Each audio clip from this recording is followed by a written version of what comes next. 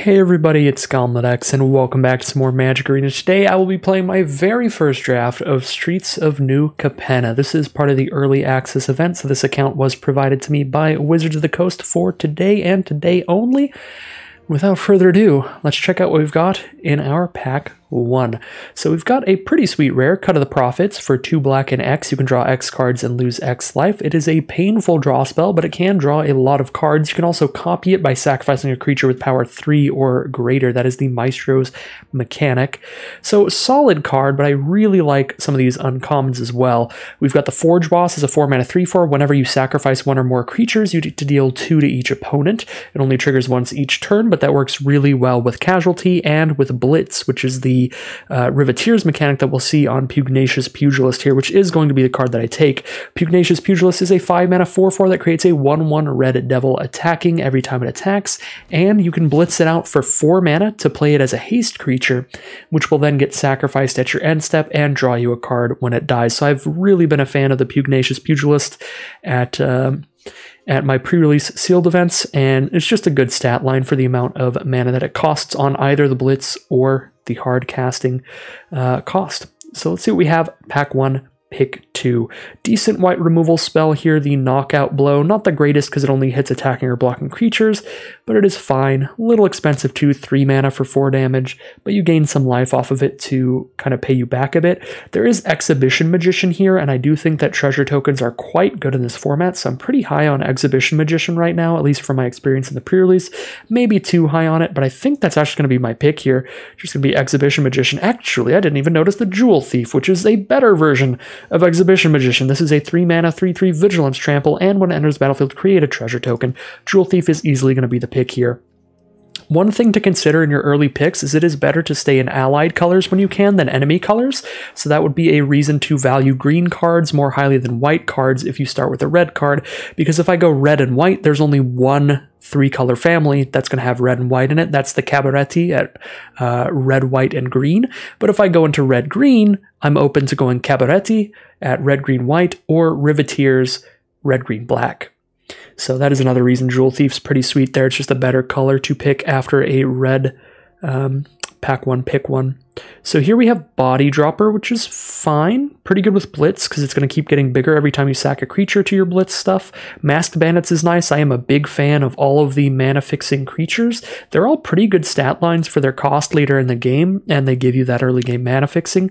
5/5 Vigilance Menace is quite a game ender. I might just take the Masked Bandits here. I'm down for Sly Cooper. Pick 4 now. We see another Cut of the Prophets. Again, it's a very risky kind of risk-reward draw spell. Not going to be super high on it. I think I'm just going to pass it again here to whoever wants it. We have Hold for Ransom. If we go into the Cabaretti, we can use this as a removal spell. We have Exhibition Magician for just some more treasure tokens, which I'm a fan of. Prize Fight does give us a treasure token in fights, but this card has underperformed a little for me in the pre-release because I've had a lot of decks with the creatures just aren't big enough. But here we do have a 5/5, a 4/4. These are creatures that are big enough to be brawling with a Prize Fight. So it seems not bad. Chaldea Strongarm also seems pretty solid because you can blitz it out for 4. You get to keep the +2/+2 counters, or the 2 +1/+1 counters on whatever you target, and, you know, attack in for 2, draw your card. So that's nice. But I might just be on Magician here. Just take mana fixing super highly. Take the treasure tokens super highly. We get a bunch of mana-fixing lands here, which is beautiful. I think Ceremonial Groundbreaker could be a strong card as well. There are a lot of cards to produce citizen tokens, and we do have one in our deck already, but I don't think I'm pushing into green-white for it this early. The Exhibition Magician gives us the option of getting a 1/1 citizen. Well, I think my main goal in this video is to just say Exhibition Magician as many times as possible. If I'm being honest. So yeah, this pack has Hold for Ransom and a great cheap removal spell. Pretty much just as good as Pacifism, if I'm being honest. It's technically a strictly worse Pacifism because your opponent has the option of killing it later, but when they kill it, they have to spend 7 mana to do it, which is basically skipping their turn, and they let you draw a card to replace it, so it feels pretty much just as good as Pacifism was. But here I'm going to take Riveter's Overlook. The 3-color Evolving Wilds lands are really nice, especially when you get completely on-color ones like that. Currently, we're only in green, red, and black, so picking up a mana fixer that picks up green, red, black is really nice. And now we can just pick up another one at no real cost here, because again, none of these cards are really good for what we're doing. I think the best card in the pack is probably Obscura Initiate. We're pretty far from being a blue deck. There's only one red-blue group, and that's the Maestros, red, blue, black, and there's only one green-blue group, and that is the Brokers, green, white, blue. We're pretty unlikely to be in either of those because we have 3 red cards already. So don't think it's Obscure Initiate. I think it's just Riveteer's Overlook, or maybe even Tramway Station. I'm actually going to take Tramway Station over the Riveteer's Overlook since we already have one of them, and I do really like the flexibility of having a land that actually produces 2 different colors of mana. The Overlook does technically get you whatever color you want out of 3 different choices, but it only taps for the 1 at a time, which is a moderately big deal, whereas this Tramway Station can tap for 2 different ones. But yeah, Riveteer's Overlook, once you've picked your color, it's locked in. This pack's pretty easy, just like Ready to Rumble. Kind of a slow removal spell, but a removal spell nonetheless. I guess we could go Crooked Custodian instead if we want to just be aggressive. But we don't have any removal yet. 2 mana 3/2. It's pretty solid size for limited. Maybe try the Custodian there. But I'll go with Ready to Rumble this early in the format. Removal is just always good. It's just a really simple pick there. Haven't been a massive fan of the Rocks Pummeler. It's really low toughness, and all they have to do to get rid of the shield counter is deal 1 single point of damage to it. That being said, having Trample while it has the shield counter means it is going to be hitting them a bit the first time you get it in. But I think I would prefer just like Demons Do here. This seems like a solid draw spell. Scry 2, draw 2. As far as Adjudicators is definitely great as well. I love these mana fixers, but we'll go Demons Do. We're not really heading towards green, white, blue here at all. Ominous Parcel is a really flexible card. I love this one quite a bit as well. You get to sacrifice this to search for any basic land, reveal it and put it into your hand, or sacrifice it to deal 4 damage to target creature if you have enough mana later in the game. So real flexible card. Pulls out whatever color of mana you need in the early game, or use it as a decent removal spell in the late game. Like me an Ominous Parcel. So don't really have any cheap creatures yet. We could take a Tavern Swindler, just have a 2-drop, but that's basically just a 2 mana 2/2 with no text. Don't love Maestro's Initiate with that really low toughness, but it does give us an ability from the grave. Revel Ruiner seems pretty solid. Menace, nice Connive. Take a Revel Ruiner here, I guess. Try it out. Still early enough in the format. All of the kind of mid-range, average-looking creatures, not sure how I value them yet in comparison to each other. Oh, nobody wants this Cut of the Prophets. I don't think I'm going to be that aggressive that I want the 1 mana 2/1 Cutthroat Contender, but it does work with Casualty, being able to sack itself as a 2-power creature, but I don't know. We'll take Cut of the Prophets here. Maybe try that out. Maybe we'll be the one person to get bold enough to lose a bunch of life to draw a bunch of cards. Pack 2 now. We have Cabaretti Courtyard for a red-green mana fixer, Maestro's Theater for a black-red mana fixer, even if we're just in Riveteers.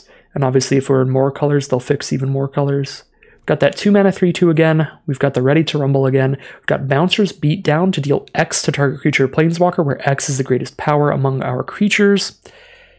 This is pretty nice. This is probably the best green removal spell in the format. I think I'm pretty happy to take Bouncer's Beatdown.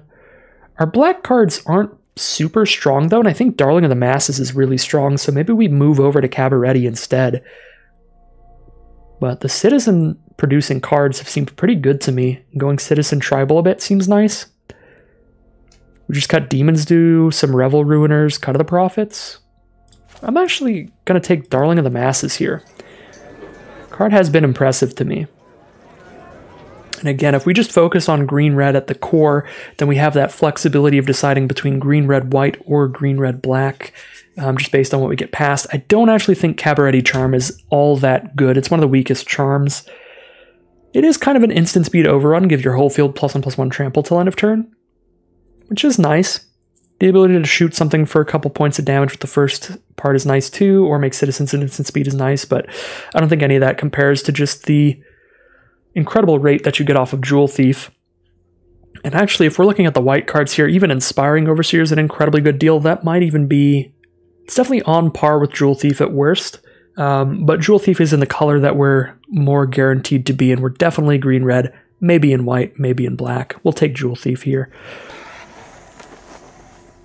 All right, Incandescent Aria. I believe we're gonna be Cabaretti then. Incandescent Aria, 3 damage to each non-token creature. So this can be a one-sided board wipe. Usually, though, it is just gonna be like a little small board wipe. But it's a board wipe that makes sure all of your citizens stay on the board, and we're trying to make some citizens. We even have some devil tokens and stuff. Seems solid.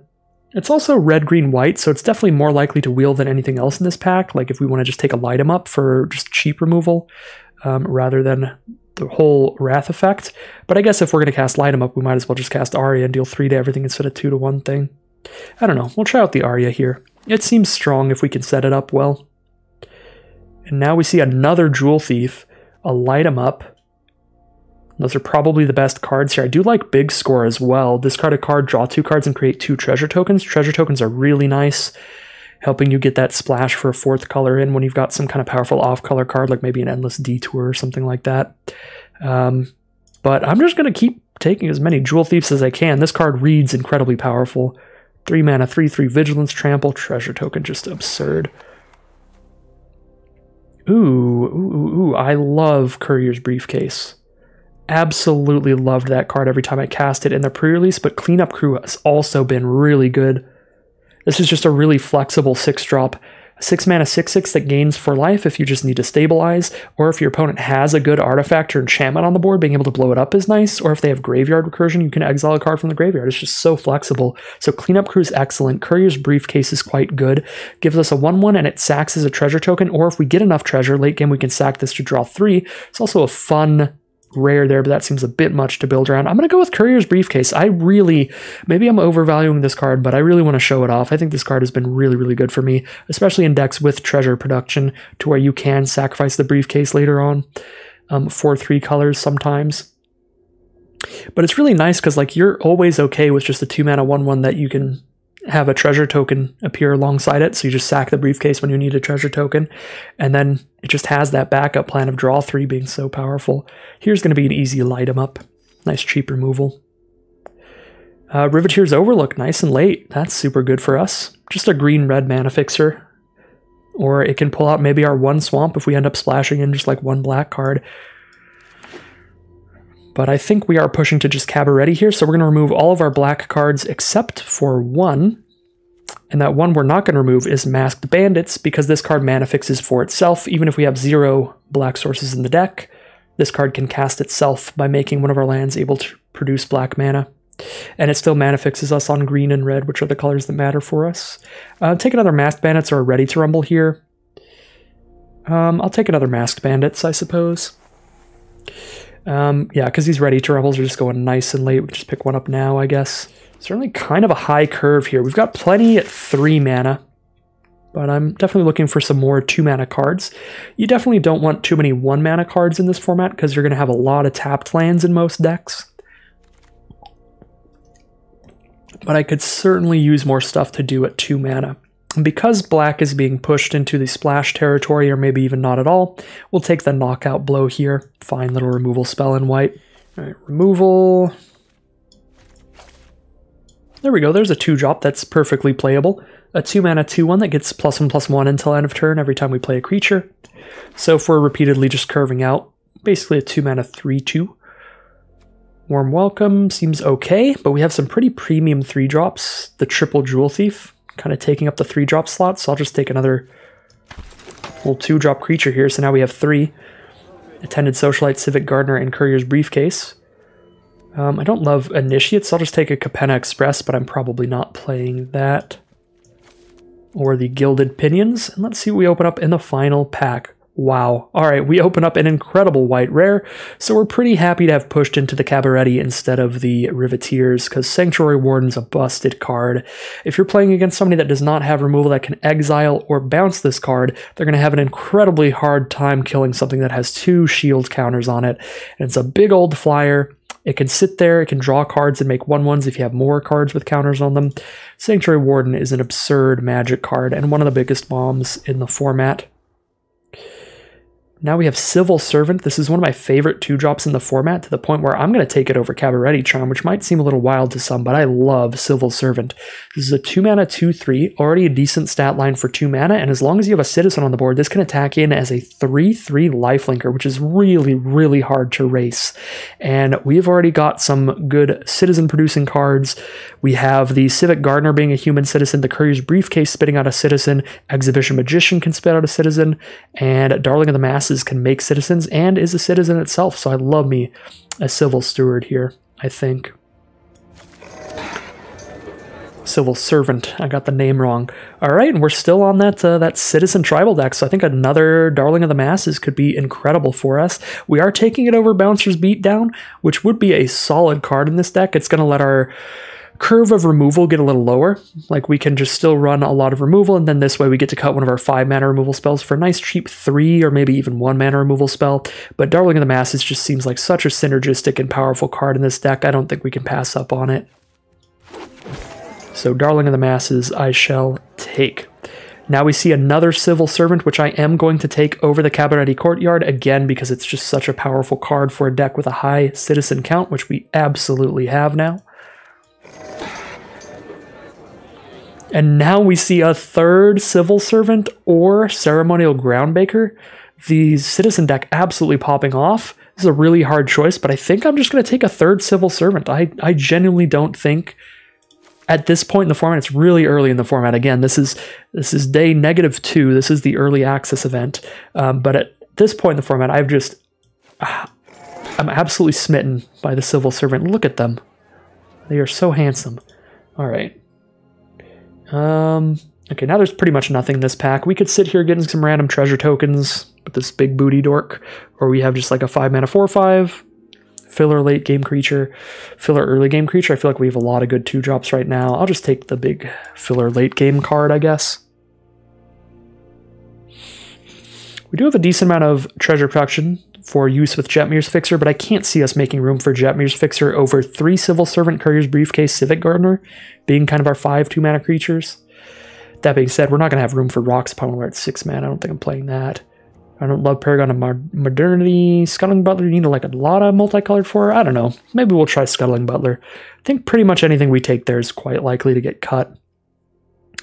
So here's another solid 2-drop, the Mayhem Patrol. 2 mana for a 1/2 menace. Every time it attacks, you give a creature +1/+0 until end of turn. So kind of a 2 mana 2/2 menace by itself. It can also stack up on one of your other creatures to let it attack in well. Like if your opponent has only a 4/4 out, then this just gets by being menace while making your 3-power creature a 4-power creature on the attack so that both your creatures can attack in well.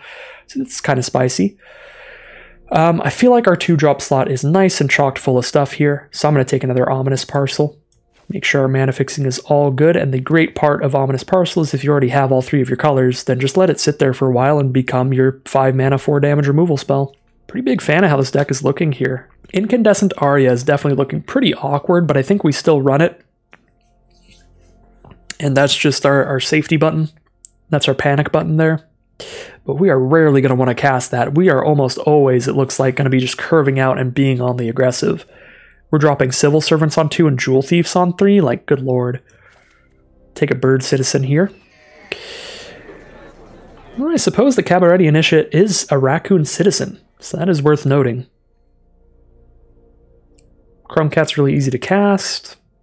I don't think we're playing this Initiate, but it is a Citizen. And we could try to play Angelic Observer. See how high our citizen count is for that. Maybe this will be a 3-mana 3/3 flying. That's where you're getting a deal. If you're making a 4-mana 3/3 flyer, that's fine in this format. Flyers are good, but anything more than 4 mana for the flyer is not great. Might take Warm Welcome this time. Anything more than 4 mana for a 3/3 flyer is not a great deal. And anything less is definitely a great deal. So the sweet spot is consistently being 4 mana or less for that angel. I did the wrong thing. Just sorted by creature, but I didn't even look down here yet. There we go. Now we sort by creature. So here's the deck. This looks spicy to me. With the citizen theme being the primary theme of green-white, the primary theme of Selesnya, we kind of push into primarily green-white here and start cutting down on the red cards so we can consistently hit our green and white sources in the early games. So we can always be playing turn 2 Civil Servant. So we should probably actually cut cards like Mayhem Patrol. Light 'em Up is a removal spell, so we can wait on it until later. And Exhibition Magician. Is this good enough to keep in, even though it's an early game red card? Probably, but I'll put it to the side for now. But this makes our mana really easy, because Incandescent Aria is also a late game card. So then everything that we need to cast turn 4 or sooner is just a green or white card.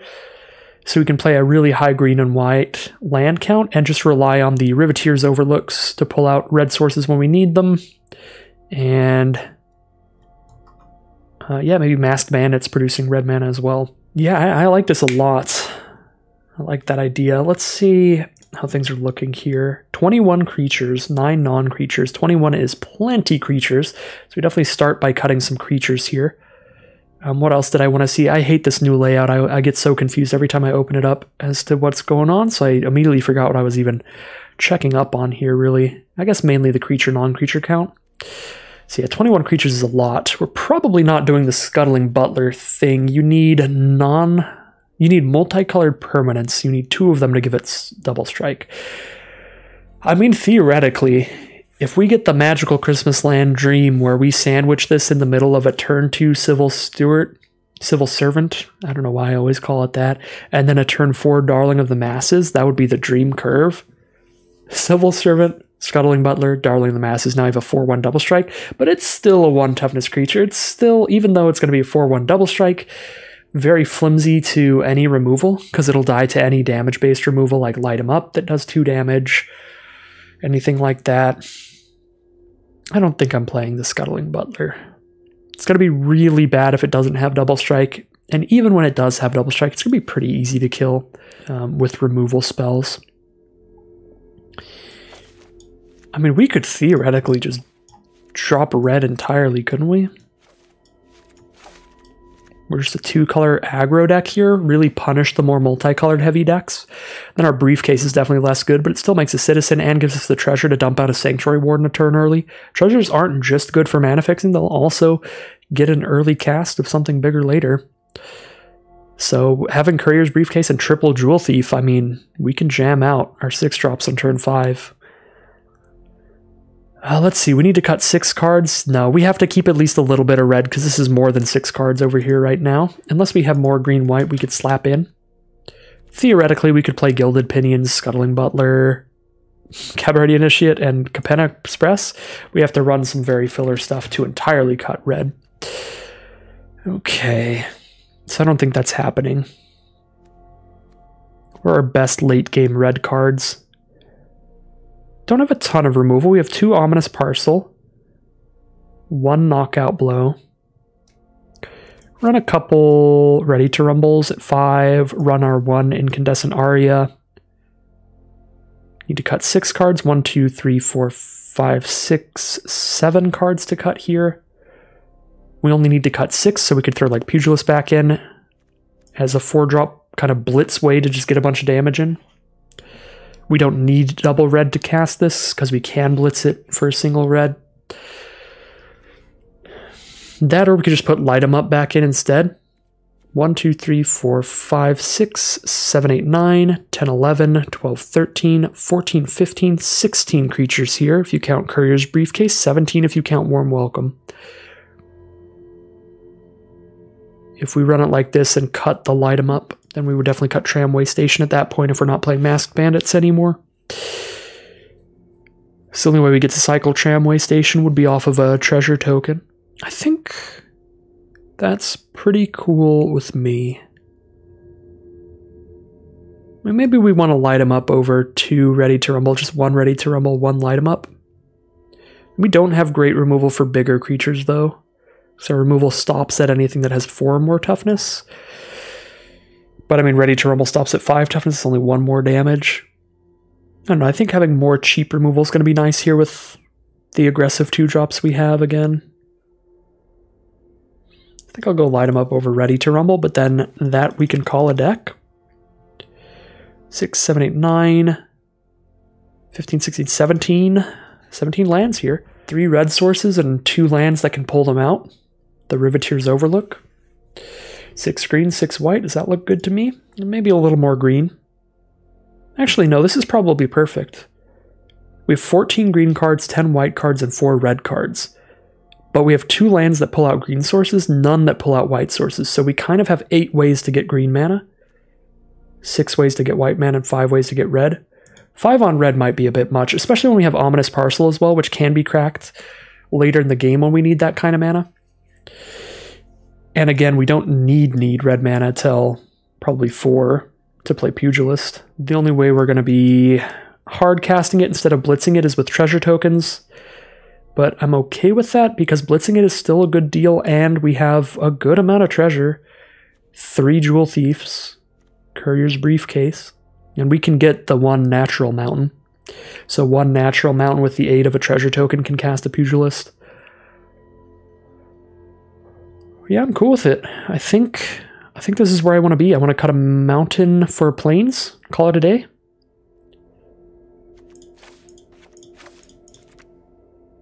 It's 8 green sources, 7 white sources, 2 red. Well, 4 red. Green does give us our treasure producers, though. Courier's Briefcase and Jewel Thief. All 4 of those that can get a mana of any color do require green mana to get running. So maybe we actually do just keep with the 6 white sources and just go up to 9 green sources, 4 red. That's probably better. That's probably better. And I like Warm Welcome. This card isn't like wild. It isn't super good and I wouldn't put it in every deck, but I would put it in decks that have like a specific really big bomby creature to dig towards because you're digging 5 cards deeper to it. Even if you don't see it in the top 5, you're getting 5 cards out of the way that aren't that card, so you're closer to drawing it. So Warm Welcome is nice when we're trying to hit Sanctuary Wardens and Darling of the Masses. I think Warm Welcome seems fine in here. But that does look like one of our most cuttable cards out of everything in here. I mean, other than the pretty medium 2-drops that are kind of just in here to be aggressive. And we're playing Angelic Overseer, or Angelic Observer to try it out. Good citizen count in here, though. 7 citizens, as well as Briefcase making a citizen. Warm Welcome making a citizen, that's 8 citizens. So Observer might do some things, we'll see. We'll see how it plays. And of course, Darling of the Mass is creating more citizens as it attacks. This looks like a really fun deck. And that's going to be the final build of the deck, so without further ado, let's head into round 1 and see how it performs. Here we are in round 1. This is a pretty awkward hand. We can definitely deal with our opponent's early plays. We Knockout Blow 1, we can Ominous Parcel another. We're not really doing anything till turn 6. I don't know if it's worth the mulligan. Our mana's perfect. We have some interaction. I'm gonna keep it, but I'm not gonna feel good about it.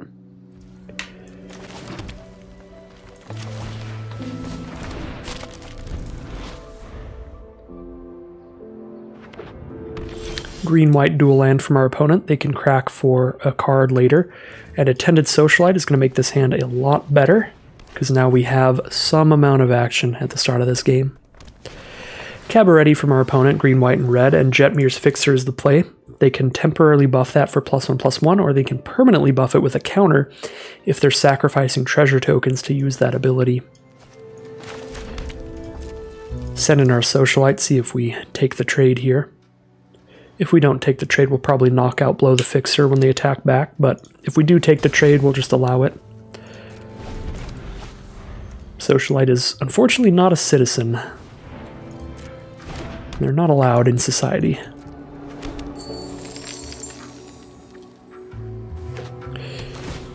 So, if that was a citizen, it would be important enough to make the Observer cheaper that we'd probably Knockout Blow there on blocks. Civil Servant, that's a citizen. Not a bad draw. Now we can play Angelic Observer next turn. 5 mana, 3/3 flyer, not ideal, but flyers are good in this format, it has seemed. Alright, we get to attack with Civil Servant to pop off their shield counter.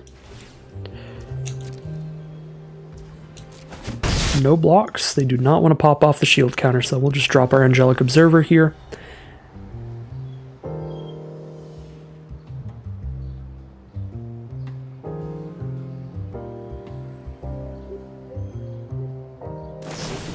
Bouncers beat down to go ahead and kill our flyer by dealing 4 damage. Damage equal to their highest power. So the Dapper Shieldmate, it's just got a shield counter and it's 4 power during their turn, 2 power during ours. That's all the text on that.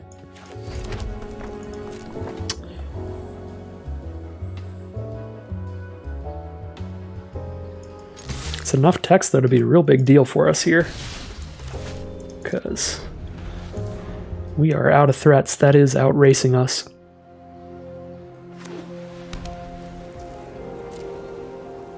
All we can really do about it is pop the shield counter off.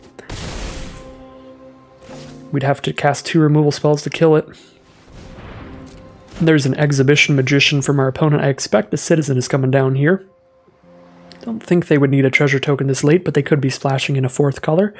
Does happen a lot. They do already have 1 treasure though.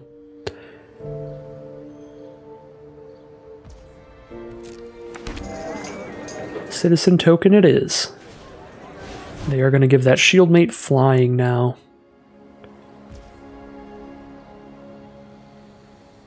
Unfortunately, I think this is just where I'm at, that I'm going to have to pop 2 removal spells on Shieldmate. There's Ready to Rumble. I think I would rather knock out Blow It and hold Ready to Rumble for something else. Slightly more damage from Ready to Rumble, plus the flexibility of blowing up an artifact.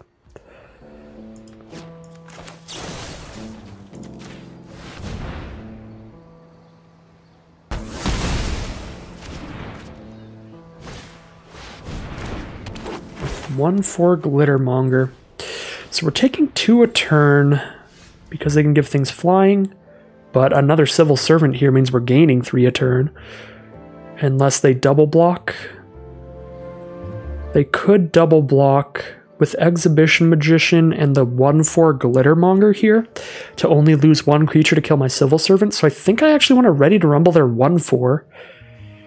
So I can attack with Civil Servant, and the only way they kill it is by blocking with all of their creatures that are left. Weirdly enough, I think this is what I want to do, because I want to be able to just keep jamming in with a 3/3 lifelink here, unless they wipe their own board. So they're going to wipe their board. Now it is all up to that 1 card left in their hand. Other than that, top deck word is...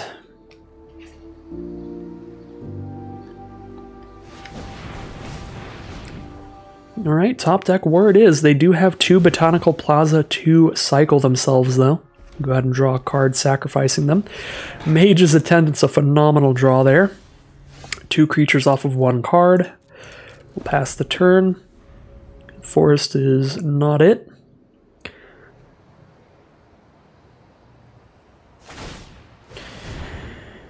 Yep, now they start jamming in for 3 in the sky.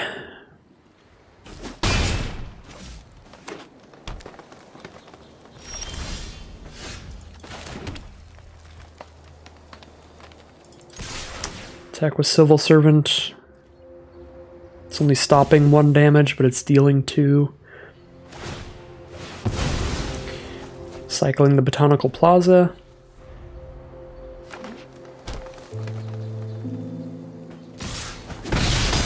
Down to 10. Some more lands for us. Play the Riveteer's Overlook to pull out a land from our deck. Make it less likely to top deck another.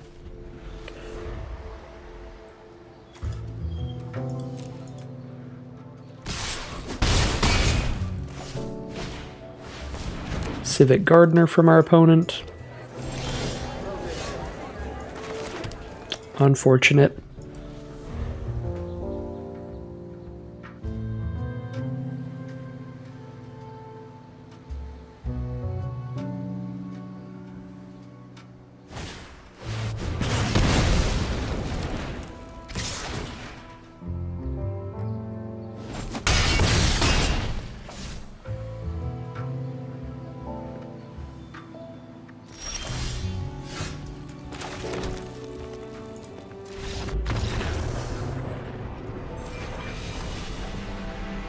Here we are now in round 2 against Nikolai Bolas.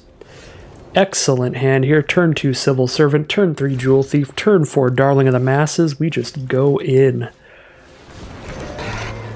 Not on the play. If we were on the play, this hand would be brutal, but even on the draw, this hand is great. There's a Jewel Thief from our opponent.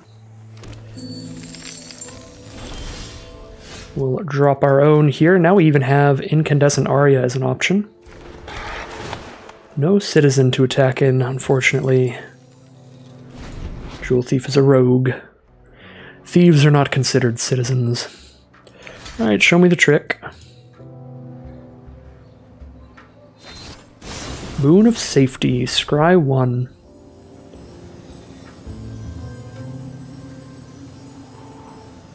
Trade the Boon of Safety for the Jewel Thief.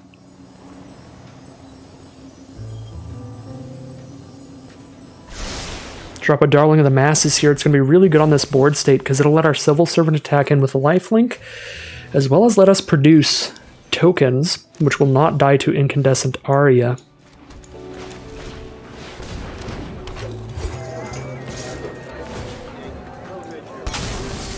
Four 3 lifelink in here. Trade for the Jewel Thief, looks like. Go up to 24.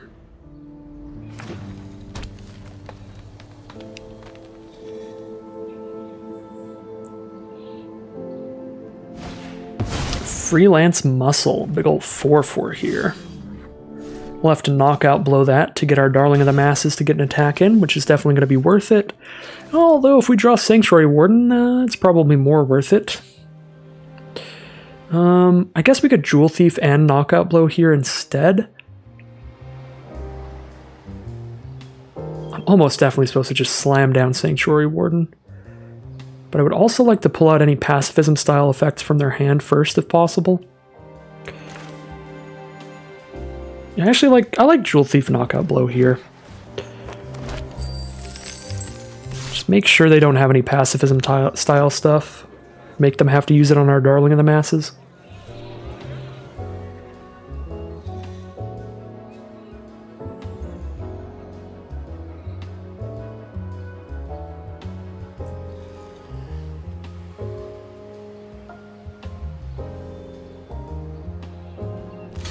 Because they are in a color pair where their white removal will get through shield counters. Their white removal will exile or will pacify.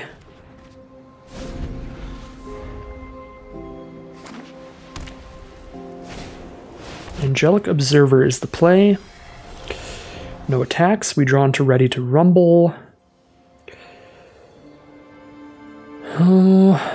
How do they kill Darling of the Masses? They double block here. So we just attack with Jewel Thief then. Attack with Jewel Thief, drop Sanctuary Warden.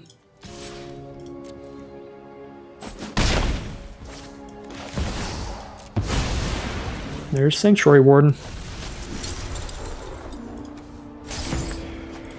I'm going to remove a counter from it, so if they do have Exile or Pacifism style removal, it still does its thing.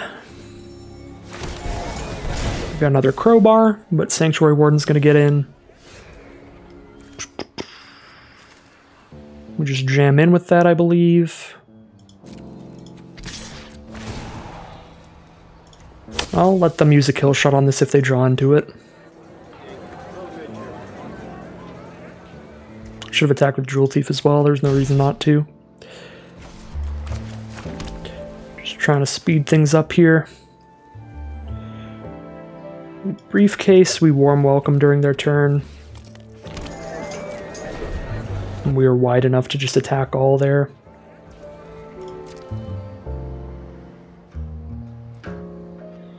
So the reason I'm so ready to use that shield counter there is if they really want to get rid of the shield counter, if I don't use it, they just can block and it's gone. So either way, if they top deck a removal that deals damage or something, Sanctuary Warden would be dead. Alright, warm welcome. Skycrier, Attended Socialite. Let's grab a Skycrier.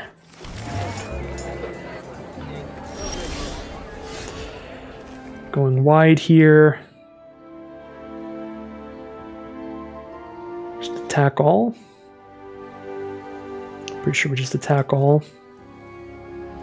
Board state is ridiculous.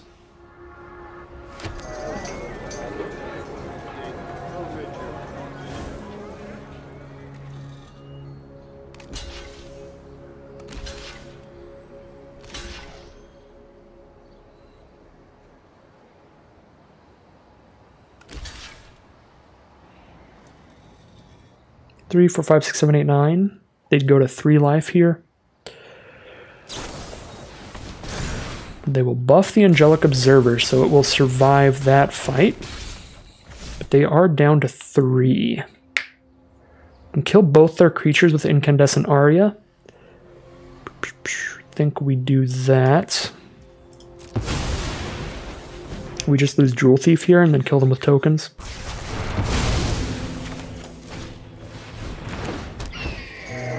Yes. And that is game.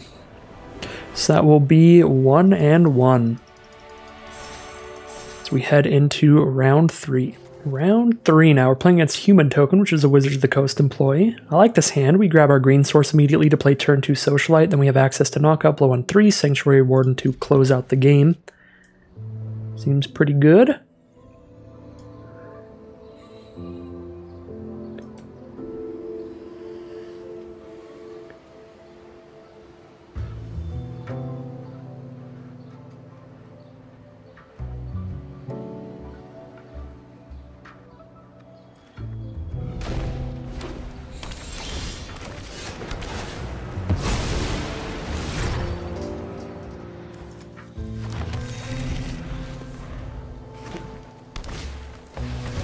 Alright, Civil Servant on 2. We can play our own Civil Servant on 2. Better than just dropping Socialite. We're not going to have a Citizen for a while here. If we want to get attacking, it's better to drop Socialite, but we probably just play Servant so we can block their attacks since they're on the play here.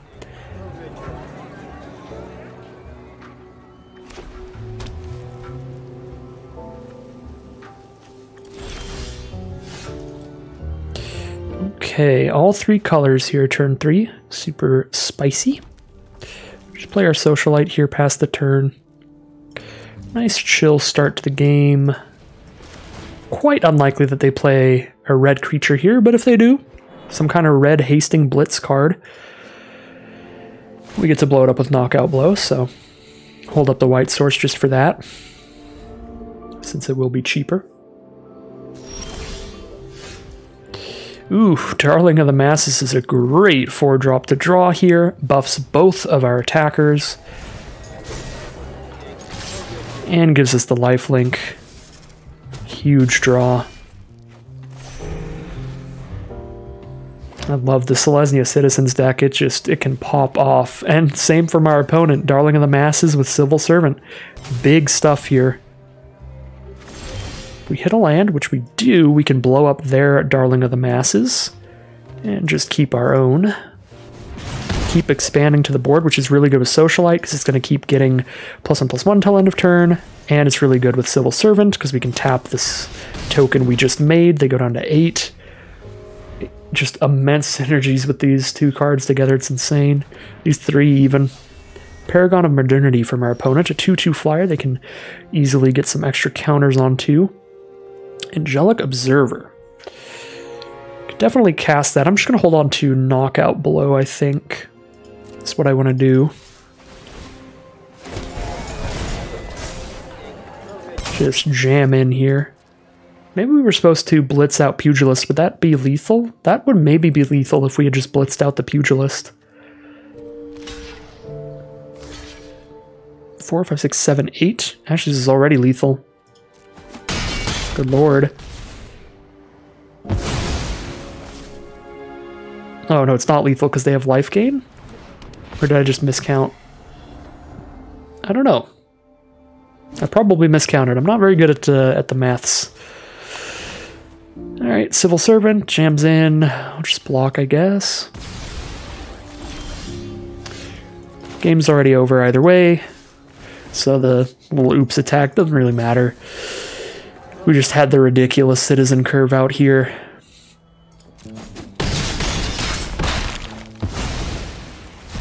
So 2-1 it is. Okay, here we are now, round 4. We have turn 3 Jewel Thief. We have our 2 most important colors, as well as the treasure token from Jewel Thief to ramp into an early Sanctuary Warden, perhaps? I'm going to keep this hand. Not perfect, of course. There's no 2-drop, and there's no red source. But it's certainly workable. Now we've got a 2-drop. Makes it even better.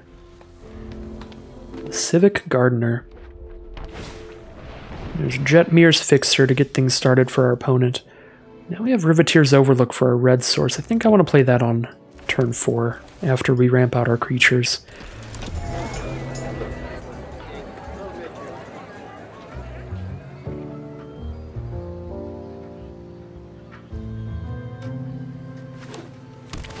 Alright, Broker's Hideout turn 3 from our opponent. Gonna gain them a life and grab a land. Choose a Plains, so green, red, and white, another Cabaretti deck. And here's our turn 3 Civil Servant as the draw. That's pretty awesome, but I would rather just Jewel Thief this turn, I think. They do have the mana to buff the Jetmir's Fixer after they block our Civic Gardener, so we don't have a good attack here, so just drop Jewel Thief past turn.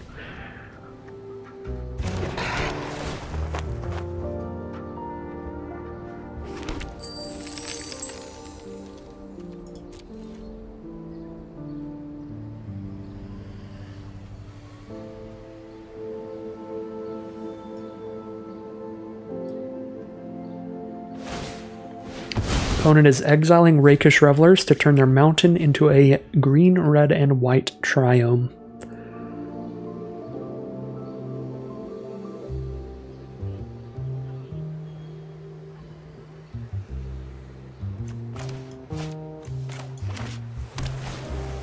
Darling of the Masses from our opponent. Phenomenal card. We've been putting in work with that, and our opponents have as well. And we draw our own Darling of the Masses. Let's light him up here. Finish off a Darling of the Masses that blocks one of our cards. It would cost us our treasure token, but I think it's worth it. That card is just real powerful. But again, if we use the treasure token, we are much farther away from casting Sanctuary Warden. Let's see what they do if we attack with Jewel Thief.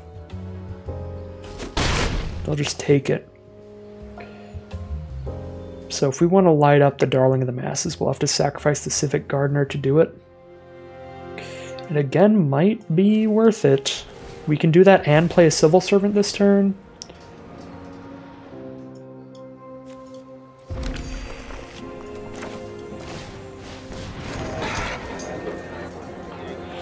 Next turn, even if we're farther away from casting Sanctuary Warden, we're guaranteed Darling of the Masses.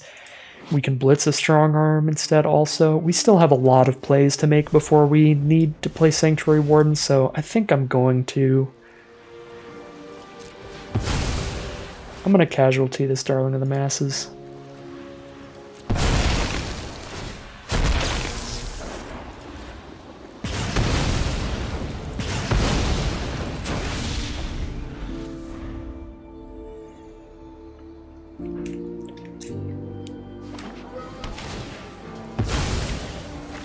Cabaretti Courtyard. Green, blue, white, and red on their board already. And here's going to be another red, white, or green source. Forest it is. They gain a life back up to 19, and Broker's Ascendancy. Good lord. This is one of the biggest bombs in the format. They get a +1/+1 counter on all of their creatures, and a loyalty counter on all of their planeswalkers at the beginning of their end step. So any token production, anything like that, they can do some really nasty things with this Broker's Ascendancy. So let's just go ahead and get our Darling of the Masses out so we can attack in with everybody, and it would only be a trade.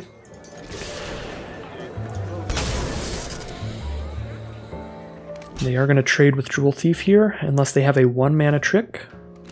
Trade with Civil Servant it is, since that one is life-linking. Nice. Rakish Revelers is really good to follow up a Broker's Ascendancy, because it's a 5/3 and a 1/1, which is going to be a 6/4 and a 2/2. Yeah, this Broker's Ascendancy is nuts. What do we even do? We buff Darling of the Masses so that can attack in, and they only kill it if they block with Revelers.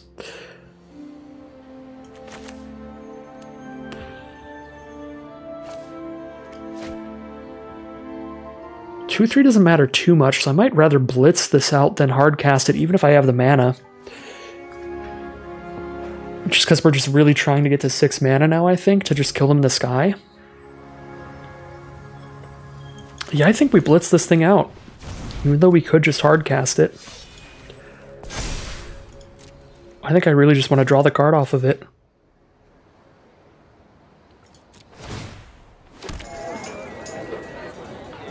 Get 2 little extra points of damage in here because they're not going to sack their 2/2 to kill or to stop the damage. Unless they want us to keep Darling of the Masses. And just block the 6/4, block the 2/2 on Darling.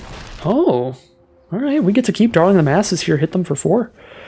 Immediately draw the card, so we'll play the Forest as land per turn, I guess. Doesn't really matter. Riveteer's Initiate. Can get Death Touch, so that's why they were really okay with leaving the Darling of the Masses out for a turn, as now the Initiate can trade in. Ooh, or Bouncer's Beatdown in hand as well. They just have it all. Counter on their whole board again. And we've got to get 3 hits in with the Sanctuary Warden.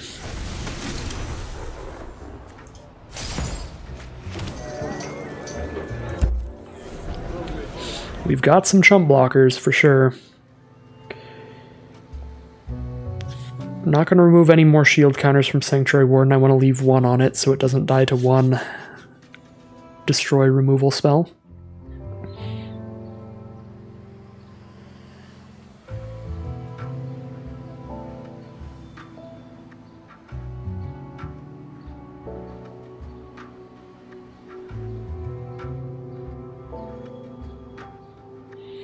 Two cards in hand here. I feel like if they could deal with Warden, they probably already would have. So we're going to Rocco for 3. So Rocco's a really good card.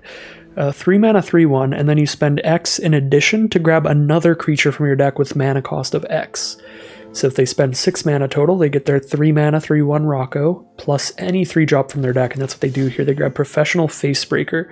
It's also exceptionally good with Broker's Ascendancy because they're just putting more and more creatures onto their board.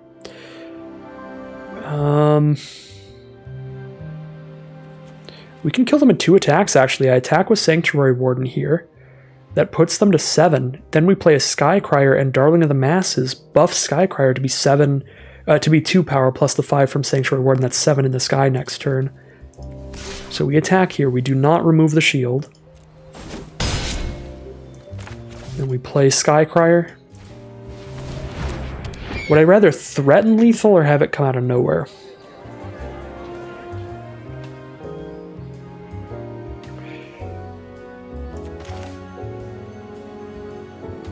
I think I'd rather go for surprise lethal here by playing these instead.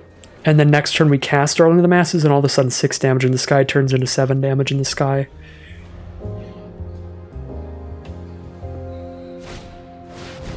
Alright, tap out for Rakish Revelers. That's 1 mana up. Just attack all here, probably.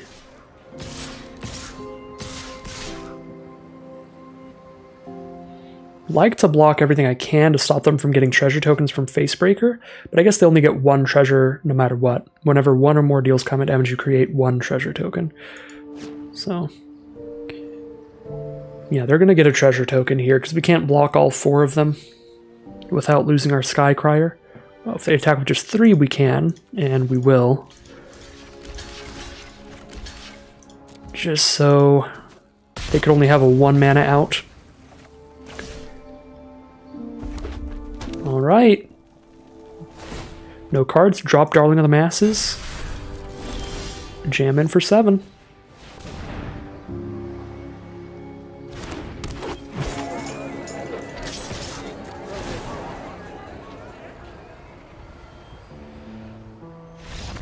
Alright, there's the concession. That is 3-1 for my first Streets of New Capenna draft. We are in round 5 now, and we again have green-white turn 2 for Civil Servant, but we do need more lands to reach this Darling of the Masses. If we hit 3 mana, we can play and crack Ominous Parcel on turn 3, and we do hit the 3rd mana, so that is going to be the line that we probably take here. We grab our green source, turn 2 we play a Civil Servant, and turn 3 we crack a Parcel. To make sure we hit the 4th mana for Darling of the Masses for the incredible 1-2 punch that those cards are. Our opponent is Rakdos Aggro here, Mayhem Patrol, scary menace card, starting it off. Hits us for 2 immediately, we cannot block that menace. And only red and black mana from them turn 3 here. Very well could just be Rakdos Aggro. Witty Roastmaster is the play. 3-2, annoyingly kind of big against our 2-3. Yep, we definitely get our Darling of the Masses mana here. Just grab our mountain. We might actually want to trade Civil Servant to this Roastmaster, unfortunately, since we are on the back foot being on the draw. And unfortunately can't even block here because they've just got the removal for it.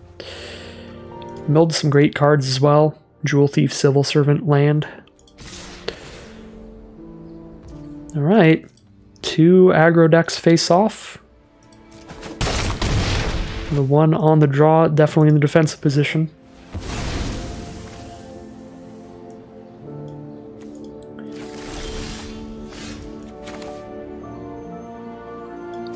Drop the Darling of the Masses and hope for the best here.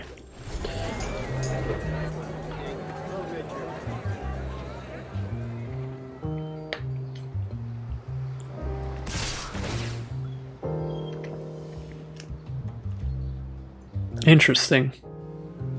Would have expected buff on Roastmaster, so we can't block there. This must mean they're trying to use a trick, +1/+0 first strike or something. This is a scam and a half. I'm not gonna block.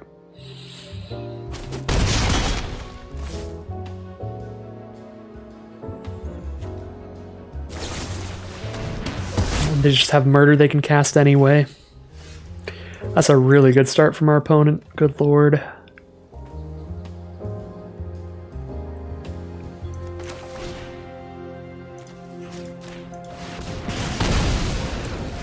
Kill the creature that does more damage here.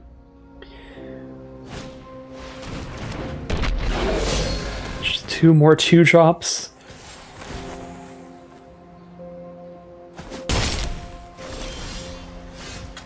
There's more lands for us here. Kill 1 creature with Parcel. Make 1 3/3. If I make 1 3/3, I block a 2/2 and take 4, sure. I'm pretty sure we're dead no matter what here. I just need like 1 more card in hand. Jesus Christ. Yeah, Rakdos Aggro is obnoxious in this format. There's so much really cheap removal in the color pair. That's brutal. 3-2 it is as we head into round 6. On the play here, we have Incandescent Aria, which kind of auto-wins against those Rakdos Aggro decks, so hopefully our opponent's doing the same thing. And we'll get the free win here.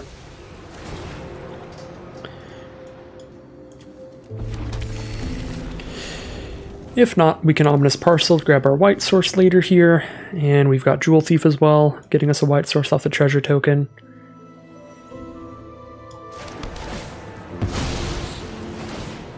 Gain a couple life in the early game. Pretty nice setup. This hand's pretty sweet. I like it against slower decks. I like it against faster decks. Oh, there's the body dropper. Is it going to be the thing here? Find out. I am still going to Jewel Thief here.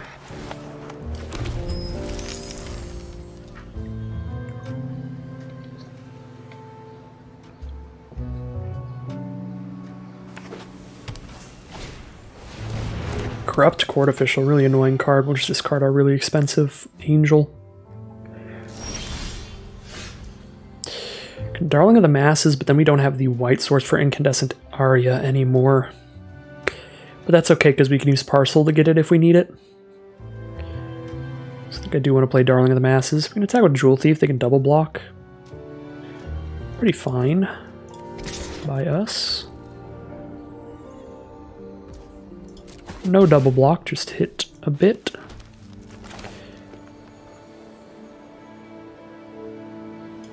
Now let's play our Darling of the Masses.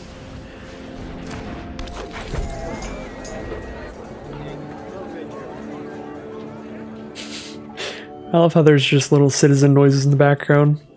You can't tell what they're saying, but I just heard one just go figure. That's all I heard. One clear as day statement. Ooh, Rooftop Nuisance is a heck of a card here.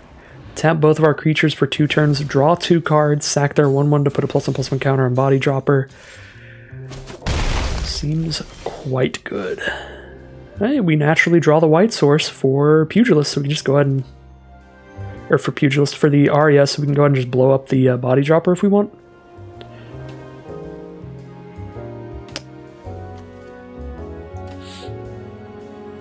Sure.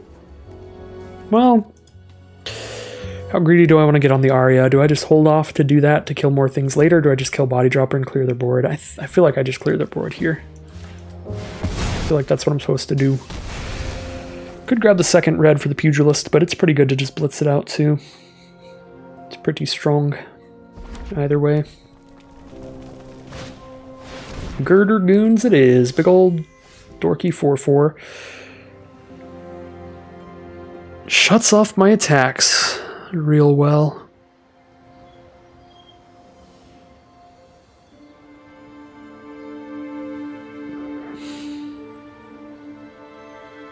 I can do anything here, I guess. I guess I can play Pugilist to draw a card. Just draw a card here.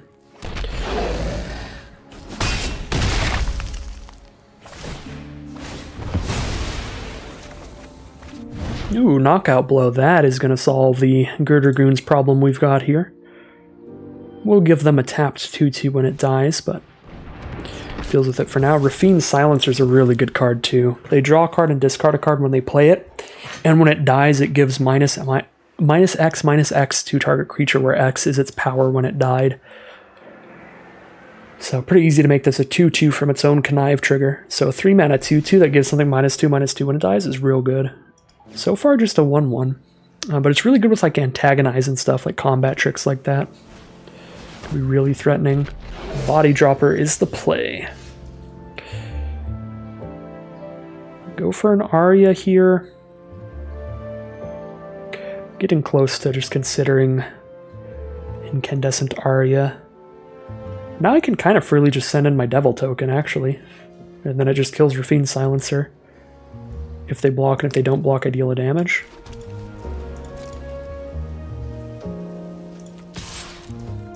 Kind of like that.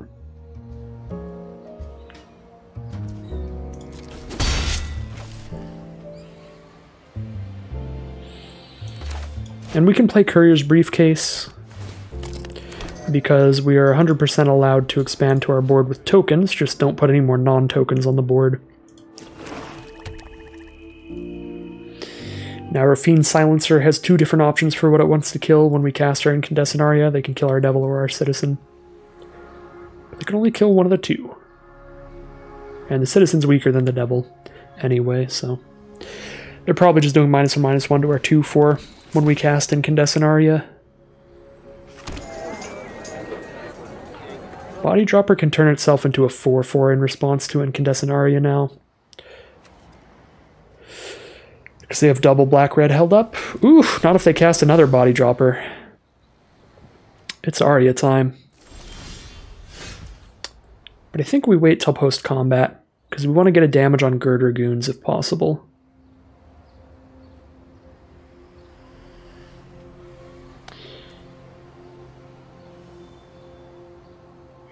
This is really bad. Their board state. Yeah, we have to pop Arya. And I think the only way it works super well for us is if we can pop a 1 damage onto Girder Goons here.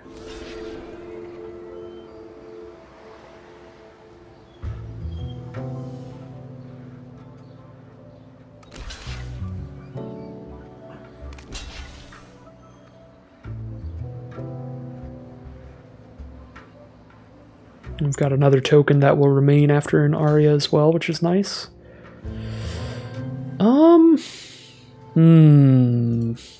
That actually perfectly plays around Knockout Blow. Because I was going to say, now we could Knockout Blow and Arya and keep our Darling of the Masses. But now we can't. If I Knockout Blow the Girder Goons, they'll still do 1 damage to Darling of the Masses, which is enough to where it will die to an Arya. What if I don't Arya now? Jewel Thief's going to kill Silencer and Magician. Darling of the Masses will kill Girder Goons in this 1/1. They'll be down to a couple body droppers. Maybe we don't Arya. Both of the body droppers are about to be 3/3s though. Yeah.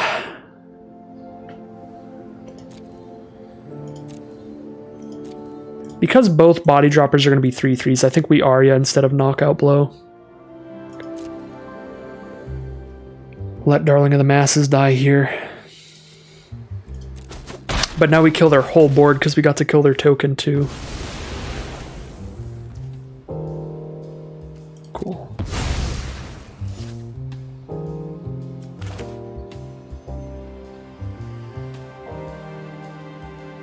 They will leave behind a 2/2, but we'll leave behind a 1/1 Devil and a 1/1. Yeah.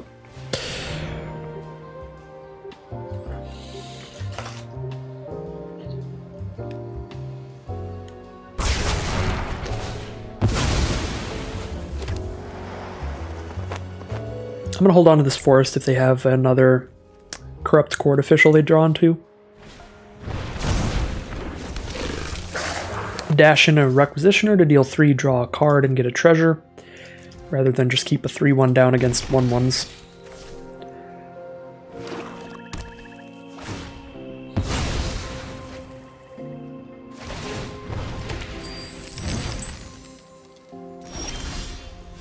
Attended Socialite, not a bad draw.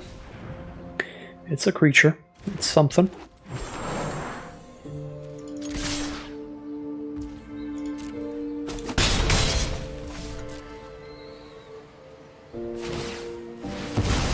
Cycling their blue-black duel. Corrupt court official, there it is. Goodbye, forest.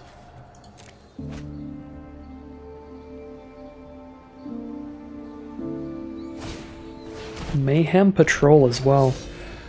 Wow. 2 relevant cards drawn there, but they did draw 2 cards that turn. Ooh, Chaldea Strong Arm is huge here. We'll make our Devil token a 3/3. It's the best thing to do with Strong Arm. We definitely hard cast it here. 2/3's big against their board state.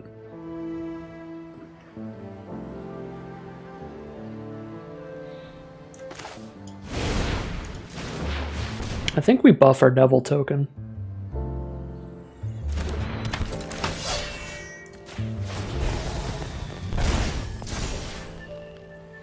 Our Devil's pretty cool, so that's what I'm going to do either way, whether or not we're supposed to. Alright, 2/2 into the 3/2. No, double block onto the 3/3.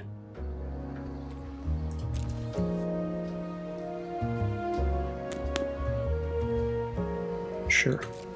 We put them to 1 here. Off of the Devil token's trigger.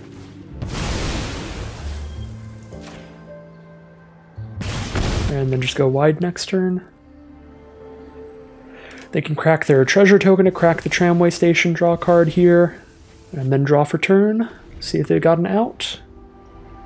They need 2 more blockers or 2 removal spells. They do not quite get there. That is going to be another win for us. I believe that is 4-1 now.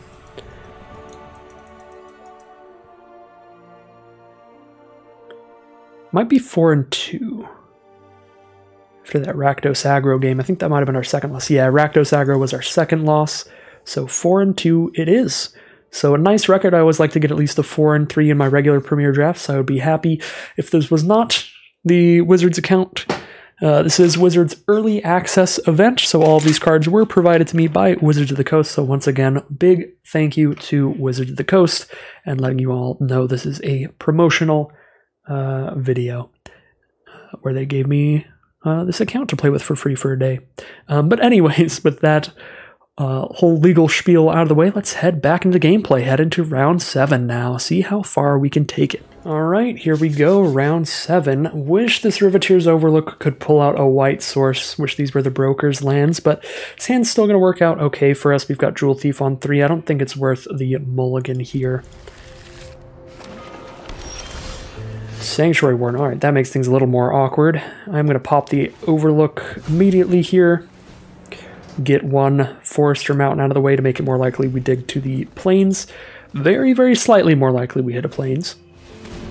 Tenacious Underdog. Okay, we might just be out of it immediately. This is a 2-mana 3/2. They can keep recasting from the grave for 4, and every time they recast from the grave, it comes with haste and draws them a card during their end step when they sack it. So this is not the kind of start we want to see from our opponent with a hand like this, where we have to wait a little bit to set up. Oh, okay. I think we're dead. That's a thing. Oh my god, yeah. Tenacious Underdog into Shakedown Heavy. We're so dead. We are so dead.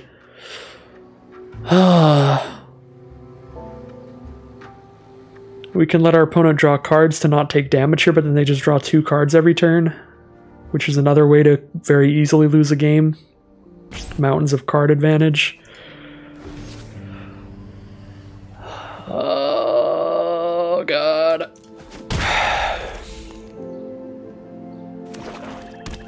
Plus it untaps it, so it just gets to keep blocking even when you do that. That's insane.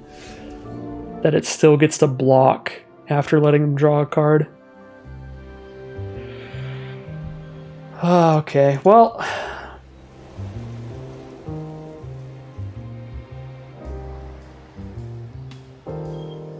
what do I even do? If I light up Underdog, they're just going to recast it from grave next turn. If I try to light up the Grifter, they're going to connive and make it a 2/3. I could just play a couple Civil Servants, I guess. Pretty high toughness, pretty big blockers.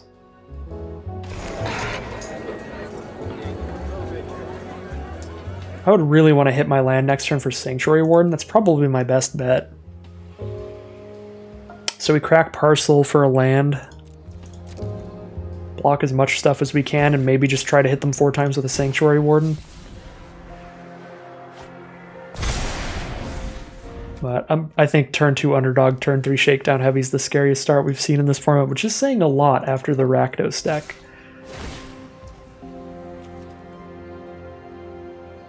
Okay, draw another card. They have to spend a bunch of mana and connive to kill my Jewel Thief here if I do this. If I double block, they can't even kill it. Well, they can kill it, they just can't save the Grifter. Take 3, go to 12.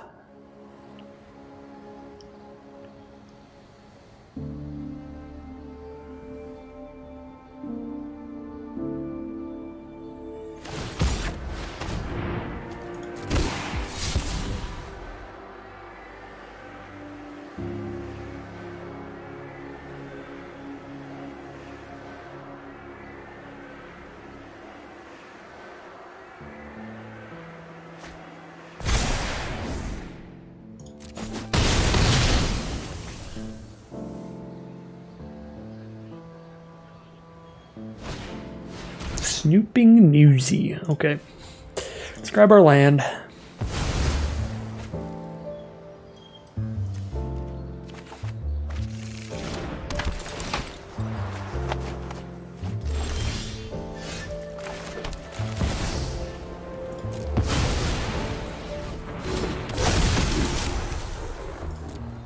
Oh, I should have done that. I should have done that. They're just going to bounce it to my hand now, and I will have gotten nothing. The reason I didn't do that is because I'm going to want to block with it, where we'll lose a shield counter. So I'm definitely going to be spending shield counters on blocks. But I feel like that plays just so all in on them not having bounce style interaction. I should have just made the 1-1. Because I can double block Shakedown Heavy with a 3-3 and a 1-1 also, and then still block with Sanctuary Warden and only lose one shield counter.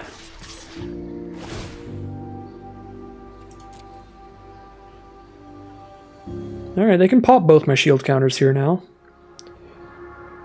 They could parcel kill my Jewel Thief, I guess. We take 6, but we kill the underdog now instead. And they're tapped out. Ready to rumble, kill the Shakedown Heavy.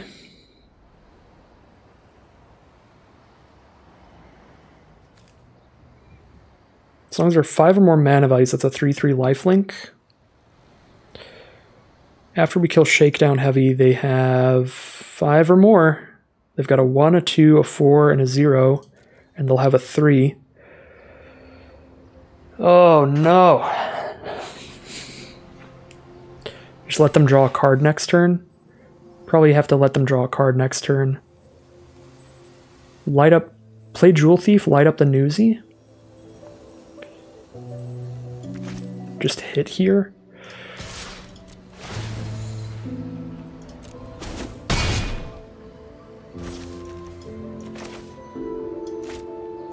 Need to be ready for underdog to come back too.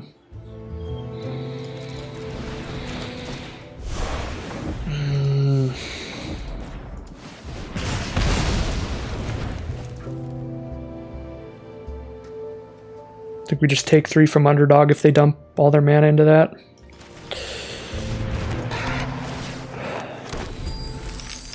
Gotta let them draw a card again.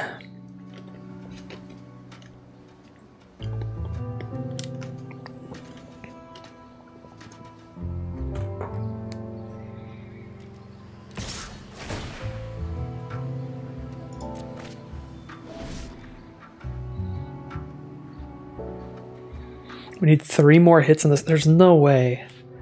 I can't believe I'm still in it at this point. But I feel like there's I don't know. I'm trying. I'm trying my hardest. I'm fighting my heart out. I'm fighting for my life here. They've got unblockable fish they could cast from the grave, but I guess they'd rather just keep dumping all this nonsense. That works too, because they can keep drawing a million cards instead.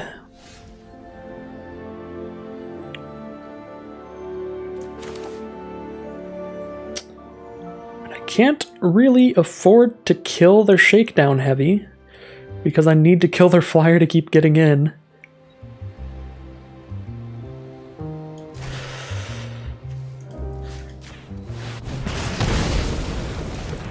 Ugh.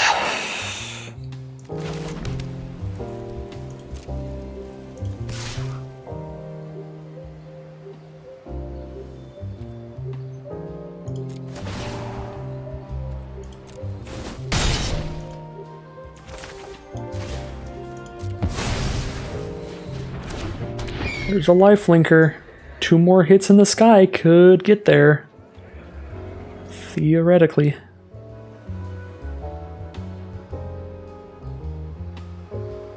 Maybe I should have been playing more aggressive with this Warden. Spit out a 1-1 at that point even, maybe. I feel like the moment that I use this last shield counter is just going to be murdered. Just instantaneously. Double block here or let them draw the card? I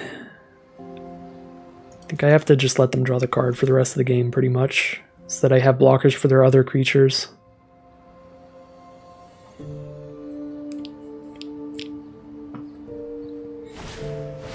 Another Echo Inspector.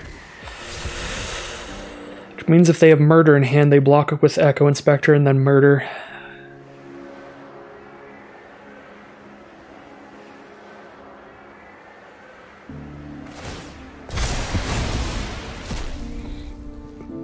What did they connive for? Hypnotic Grifter is in exile, so it'll go to hand after Tolaz. Alright, Raffine's Silencer Connives.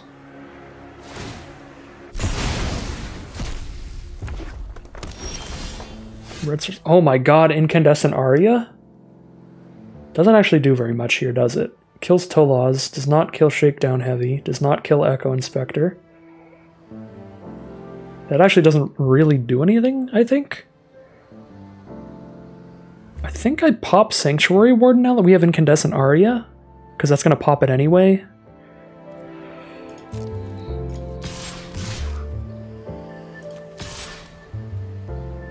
Can we attack all here?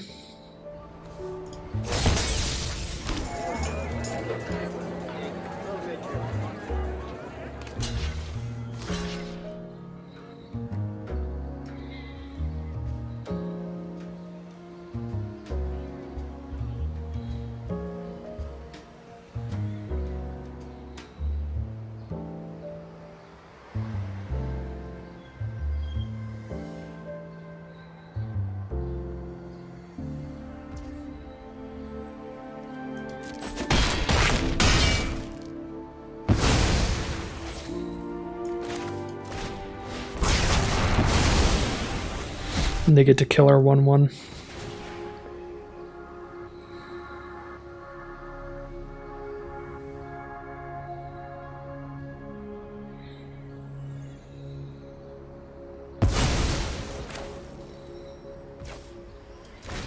Alright. Can they kill our flyer?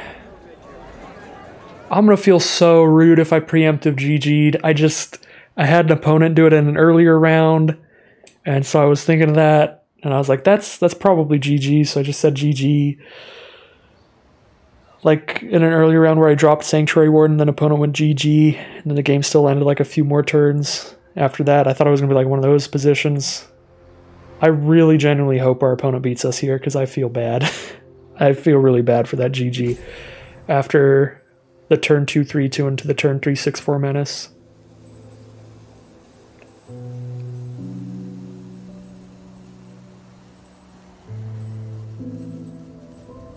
This is why I always play with emotes off. I'm so bad at emotes.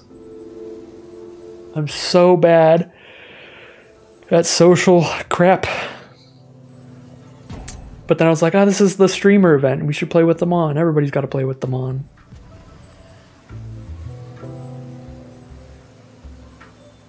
They can gain a life here. They have a gain life tapped land in hand. They don't die this turn. It's not over. Unless they just... No, they have Hypnotic Grifter. They can just play Hypnotic Grifter and play the gain life land, and they survive another turn guaranteed. Because they're at 6. That's the worst case scenario. It's not over.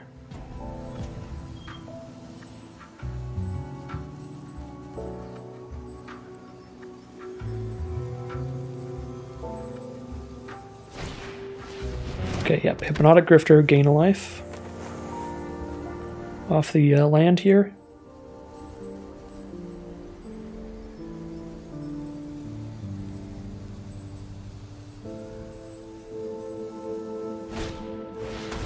Corrupt Court Official and gain a life. Yeah, that's pretty good.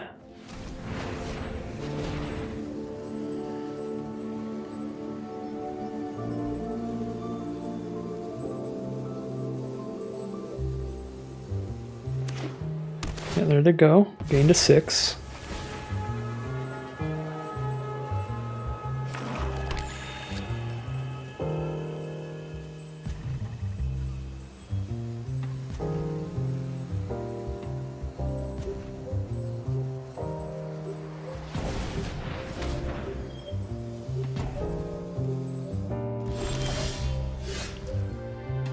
Pass turn. Caldia Strong Arm maybe does it. I'll blitz it here, I guess. Draw the card.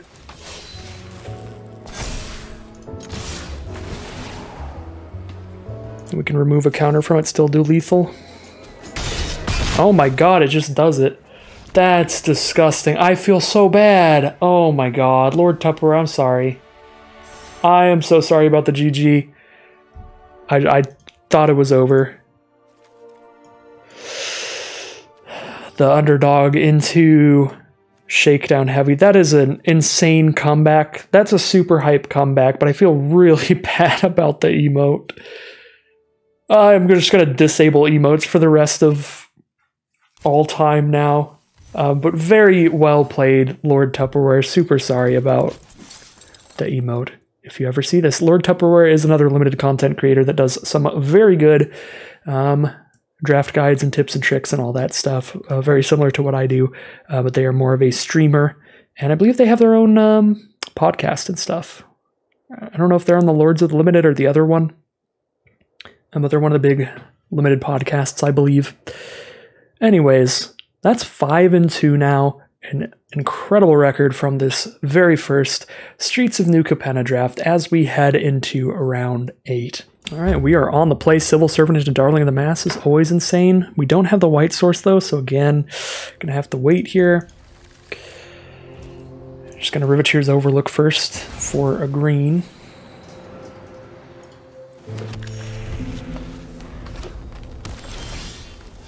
Ominous Parcel. Well, that's the play that we have, so it's the play we will do. Civic Gardener from our opponent will Jewel Thief on 3.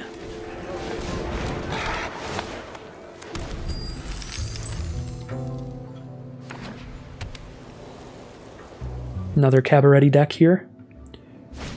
Blow up the Jewel Thief with a Strangle. And hit for 2, untap that land, play a 3-drop still. Brazen Upstart it is. Well, that's pretty good. Seems good.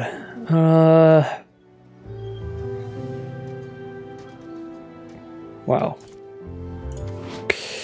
What a turn.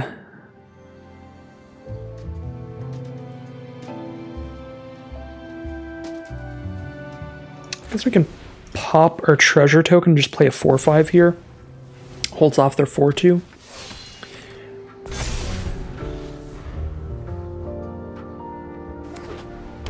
Unless they have the pacifism here.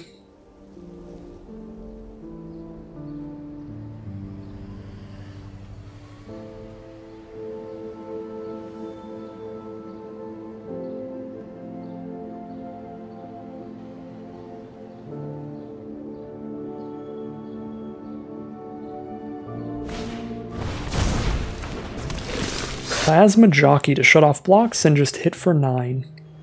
Fair enough. Down to 10. They untap a land from the Gardener.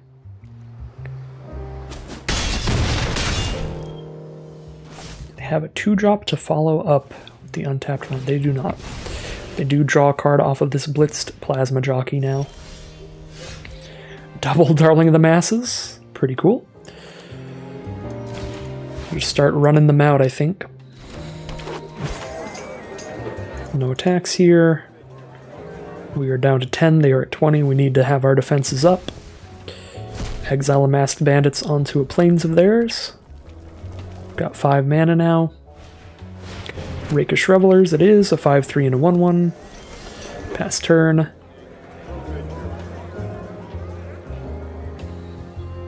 No longer have a good attack with Darling of the Masses because it just runs right into a 5/3. If we give it +1/+1, we have an okay attack with it. It's still not a great one.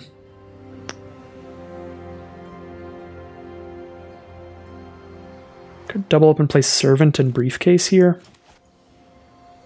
Then I've got the 5th mana for Ominous Parcel in the future.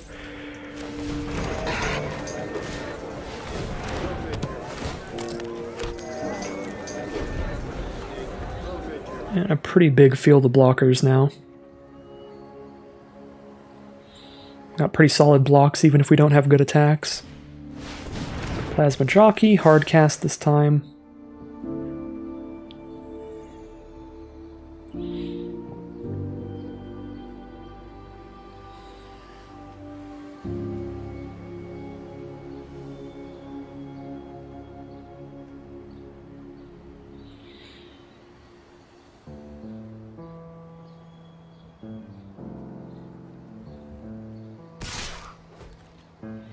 Send in the Rakish Revelers.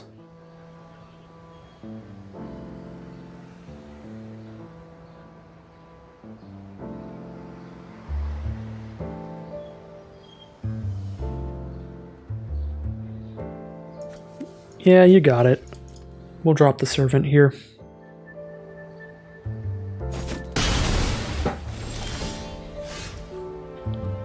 We've got another one.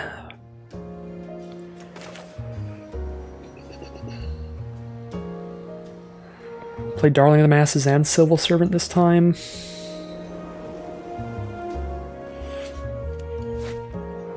Kind of want to attack with Strong Arm now that we're going to have these citizen tokens to block with.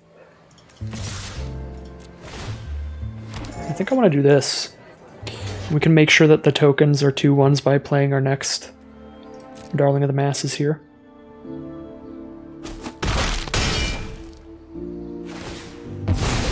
Upstart gets to grab a creature from the top 5 cards of their library. And we'll see what they get. Giada, Font of Hope. That's pretty good. 2 mana, 2/2 Flying Vigilance.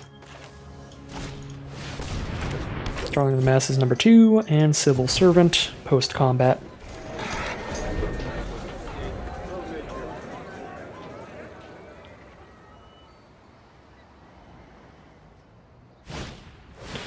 Rakish Revelers. Another 5/3 and a 1/1. Quite a lot of blockers they've got over there now. Blow up the Revelers so that the Strong Arm gets in, kills 2 of their creatures minimum. They're 3/1 and 2/2.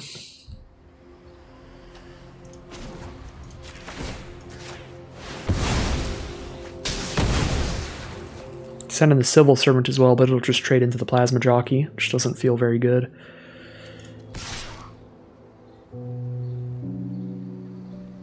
Let's actually go like this. They double block a 3/1 and a 1/1 onto Darling of the Masses, and then Civil Servant can get in.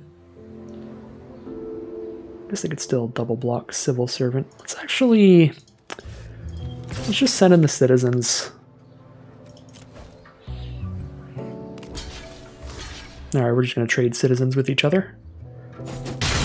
Gets them out of the way to make these more likely to chip in the future.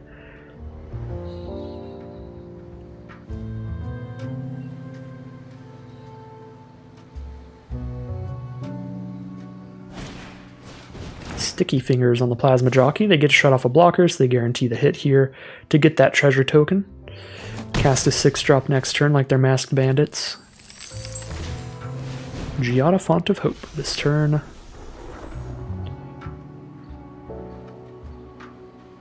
Depending on how they follow this up. Ooh, Lagrella. This is going to be pretty disgusting.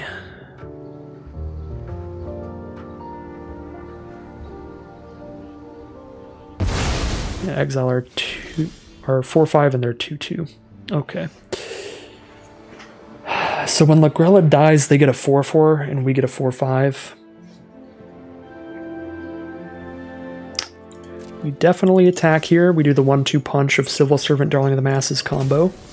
And then hold up our knockout blow if they go for a double block. If they don't go for a double block, we're very chill. Gaining 4 life here.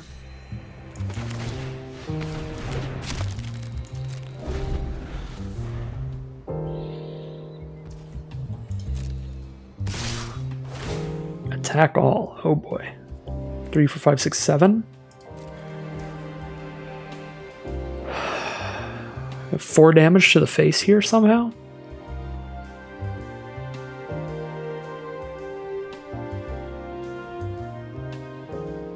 This is really suspicious.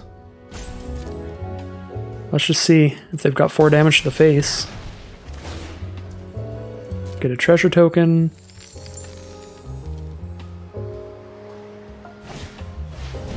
They've got a hold for ransom to cast. Okay. Still got the good ability on it. Still use Knockout Blow and Ominous Parcel.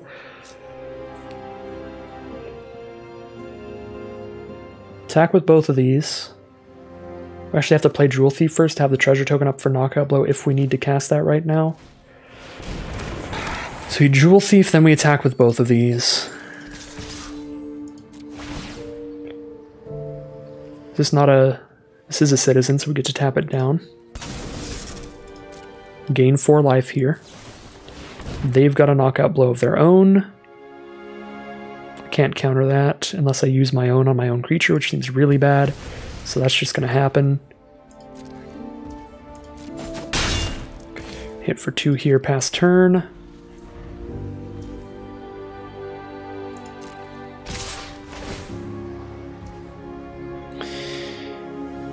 I mean, we're going to gain 2 life here, so we are going to mildly survive.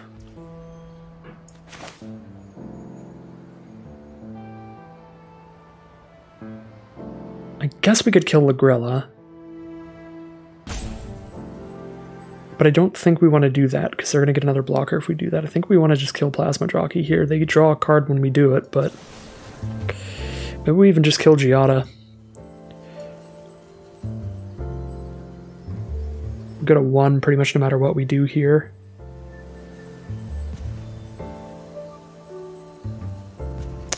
Let's kill Plasma Jockey. Stop the most amount of damage, go to 2.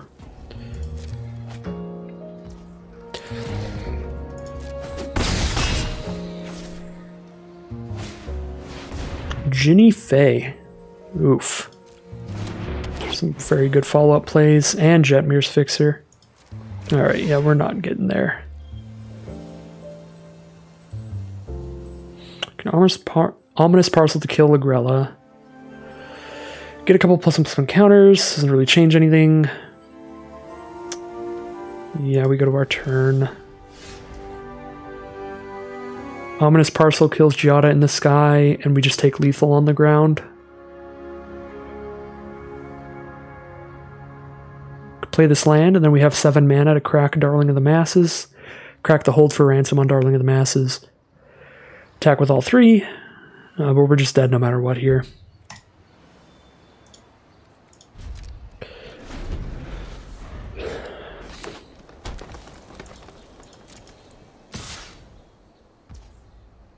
They don't attack all. Well, then we're not dead. I meant good game as in we're dead if they attack all. But I guess it's 1 more turn to live. But that's it. Yep, they just attack all this time. There's no way they don't see the play this time.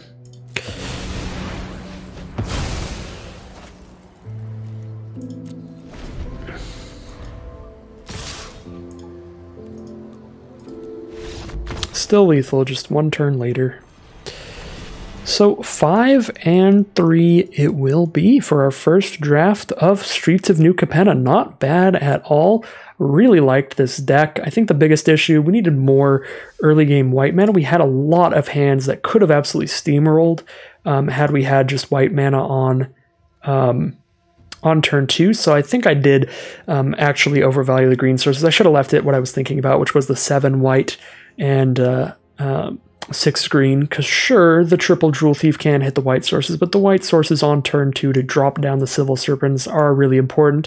We had a lot of opening hands where we could have gone Civil Servant on 2 into Darling of the Masses turn 4 had we drawn a white source, and we just did not draw the white source until after casting turn 3 Jewel Thieves. So I think that was the biggest mistake in the deck building process. We should have pushed even farther onto the white mana here, maybe even cut another mountain for another plains if we really wanted that 7th forest in that badly.